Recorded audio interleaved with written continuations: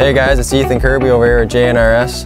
I'm the framing supervisor. I typically work with 3 to 4 guys and we frame up decks, additions, and bigger remodel projects. I grew up right here in Duluth around the Lakewood Township area.